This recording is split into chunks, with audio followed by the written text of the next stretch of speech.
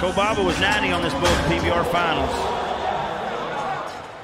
Probably going to get a rewrite, I'm thinking, maybe. Unfortunately for Rogers, if that stays a 0, that's going to be a very quick buck-off. And this is scary to see. He needs to be helped up. And sports medicine immediately out there. Watch this Bull leaves there and just hits him on the post. Bam, right there. And he kicks. Oh, and then he lands on it backwards. Oh, I don't know if you can see that.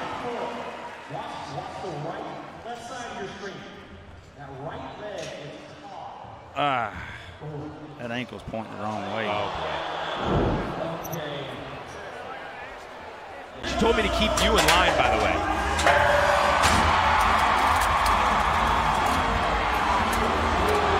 Oh boy! Let's just hope Chase Doherty, in a game of millimeters, it looks like he avoided that crazy contact from walking tall, and you can see Doherty is fuming after that buck-off. This Bull goes a couple of jumps further than I was kind of expecting, but just watch these belly rolls in there, and it just gets Chase on the end of his arm and then just whips him down and then just inches away. Ooh.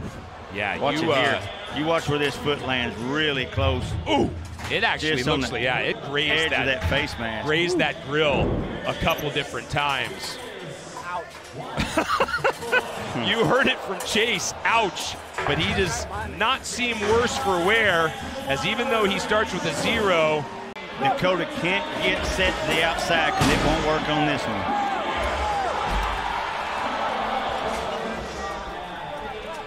Tossed to the side like a rag doll. That's his first buck off of the weekend.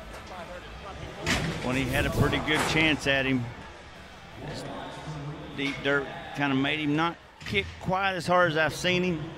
He's the outside right there again. He's the outside. He's trying to kick loose, but he just goes too far and puts the pressure on that inside leg, and it comes out. Good effort, but you got to correct those mistakes, even though it was working on the first 2 here in Jacksonville. Dakota tastes some of this Florida dirt as Denner Barbosa gets his opportunity to go 3 for 3. How much more? Well, here we go. Well, you mentioned the kryptonite. There it was. It's an 0 for 2 weekend for Lemmy. That hasn't happened in 2021. I think you've got to go back to sort of mid-season of 2020, the last time he was blanked. Well, and I was just about to say the Bulls that really have some forward movement and drop around to the right tend to have a little trouble with him, and I don't like to see him holding that wrist and that riding arm like that.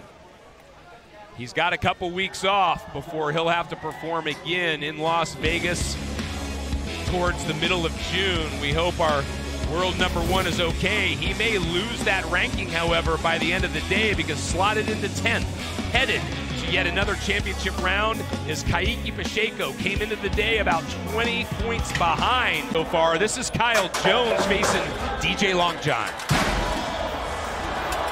Long John makes short work of the Missouri man, and we have another rider unable to move 2-2.